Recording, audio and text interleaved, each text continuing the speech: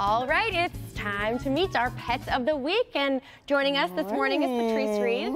Hi, who do we have here? This is an adorable dog. It is. This is Houdini. Houdini? The escape artist, I heard. Because he can get out easily. He can get out easily. He's killing these bacon treats. Oh, well, he's so sweet. Tell us a little bit about him. Well, actually, the owner was taking him to the shelter because they were very sick and they couldn't take care of him anymore. And he escaped from the owner because he said, I'm not trying to go to no shelter. Oh, you silly dog. So one of the rescues actually found him and they relinquished it to her. How old is he? He's between 1 and 2 years old. So he's a young dog. Okay. I don't feel like he's that high energy, but like medium-sized energy.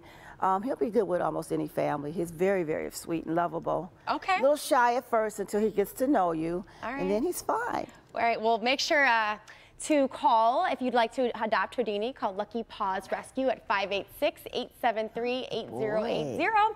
Also, we have an adoption update, one of our recent pets of the week right here. I don't know if you guys remember Humphrey, an adorable dog that was adopted by the Clark family. So congratulations to his new owners. Brandon. All right, we just ran out of time. Houdini was going to do the submerged in a tank trick.